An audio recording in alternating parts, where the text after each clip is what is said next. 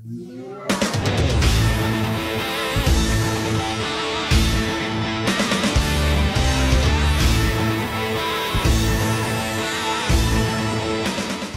guys, this is dogamrocks. Welcome to another episode of Minecraft tutorials, and in this episode I'm going to show you guys how to create a T flip-flop.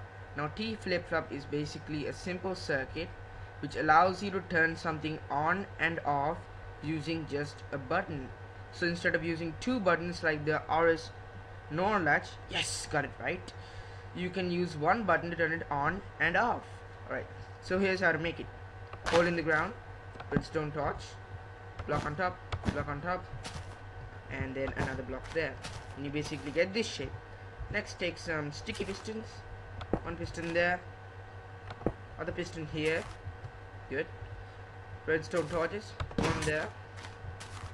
one there, and you put dust on top of these two blocks, and that's about it. You're done.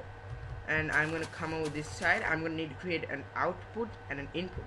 So to create an output, I put a block there, dust here, another block here, and a button there. So what this basically does is if I click the button, that block's going to move there.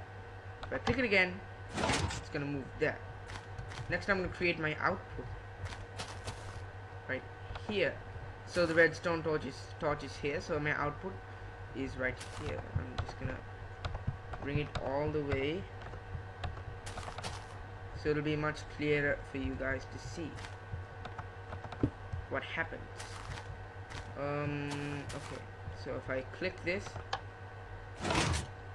check that out. Piston goes up, it doesn't come down, and if I click it again, down, up, down, up.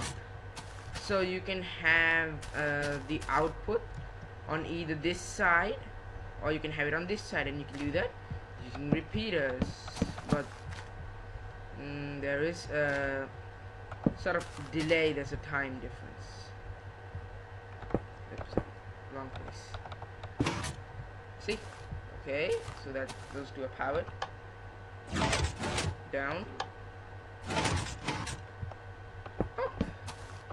So yeah, I don't recommend making the output from this side because then you'll have to use repeaters and there's going to be a time delay.